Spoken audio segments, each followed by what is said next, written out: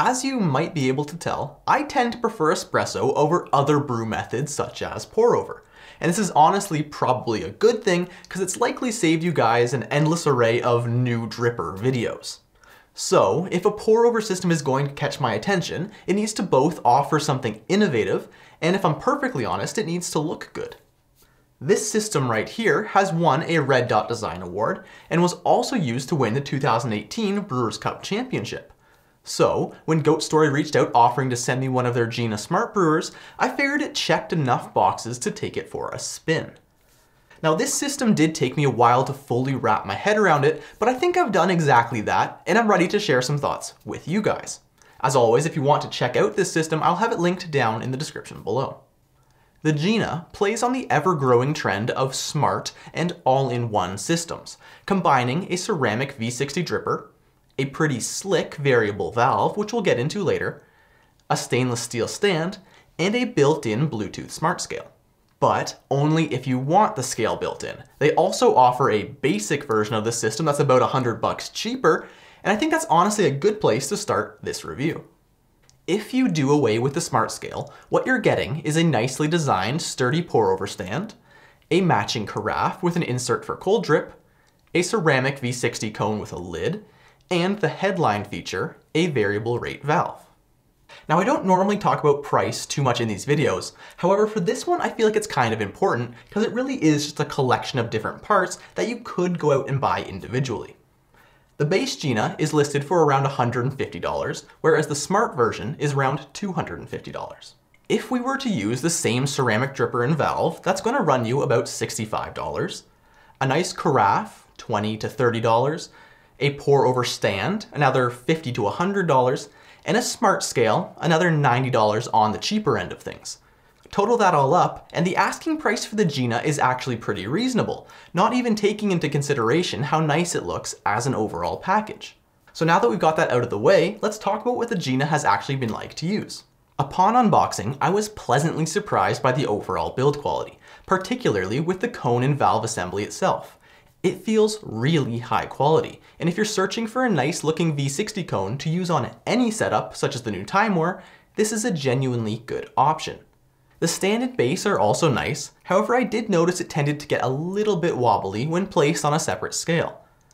Overall, I was very pleased with the fit and finish, as well as how the sleek looks matched my modern black brew bar. Using the valve, you can effectively use this system in 3 ways: as an immersion brewer, as a regular V60, or as a cold dripper. When used with the valve wide open, the maximum flow rate is around 14 grams per second, which is more than fast enough. But it can also be changed to suit any desired flow rate all the way down to just a few drips per minute. What this means is that you can effectively decouple the flow rate from grind size by setting a maximum drawdown speed. This opens up a world of possibilities that was actually demonstrated by Emi Fukuhori in the 2018 Brewers Cup.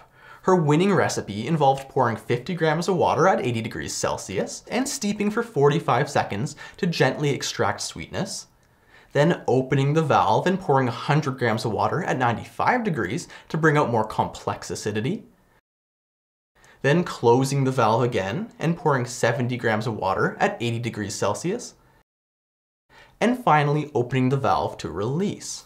And although going to those lengths might seem like complete overkill for most people, the flexibility is really interesting. The way that I personally ended up using the GINA in most cases was as an immersion brewer. The thick ceramic walls, combined with the included lid, allowed for relatively good temperature retention. It will likely be pointed out that the same brewing technique could be accomplished using something like a Clever Dripper or Hario switch, and it's true. But again, this system builds on top of those by offering greater flexibility due to the variable flow rates, greater build quality, and better overall aesthetics. On that note, it's probably time to talk about my least favorite part of most smart systems, the app. You've probably noticed that I haven't been talking about the scale very much, and that is because all of the functionality is controlled through the GINA app. In its most basic brew bar mode, the app allows you to calculate brew ratios at a glance, as well as connect up to 3 brewers at a time and see live brewing information. This is the mode I used 95% of the time, and really it should be treated like the display that I think many people wish was just physically somewhere on the brewer itself. The other built-in modes will provide a more guided experience through pour-over, immersion, or cold drip workflows, which can be helpful for beginners or those wanting to try out unfamiliar brew styles such as cold drip. But I didn't feel as though these other modes provided much value apart from that. Speaking of cold drip, I am personally not a huge fan of it in general, but the system did work perfectly fine in this configuration, and even looks pretty cool as a desk ornament while doing so.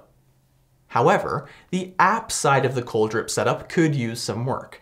It tells you to dial in the extremely slow flow rate by tapping each time a drip exits the spout, which feels a little bit clumsy. But even more frustrating is that if you close the app, you will lose all of the information about your ongoing brew, which for a method that generally takes 1 to 2 hours is a pretty big user experience oversight. Putting the dedicated brew modes aside and focusing just on this system in its most basic form, this is an enjoyable tool to use every day, assuming you're okay with pulling out your phone. And although I am someone who really doesn't like that idea, and ended up just using this on top of my timer for the first little bit because of that, once I sucked up my pride and put the app on the home screen, it really was a pretty slick user experience. Weigh your beans, time and weigh your brew, adjust the flow rate at will, all in one sleek and premium feeling package. Still, I would have preferred if there was some sort of cleverly hidden display for the scale and timer on the front. For me, that really would have pushed the GINA from an 8 to a 10. Of course, if the scale and app interface really bothers you that much, you could opt for the basic version. As we saw, it's still reasonably priced for the look and build quality you're getting, and you still get to take advantage of the endless possibilities of the variable rate valve. If you're looking to add some style to your current pour-over workflow, or you simply want to increase the number of brew methods you have on hand, the GINA by Goat Story is an attractive all-in-one system with build quality to match. Again, if you want to check out the GINA, I will have it linked down in the description below. If you've enjoyed this video, please leave it a like, and even consider subscribing if you want to see some more like it in the future. Thanks for watching, and I will see you in the next one.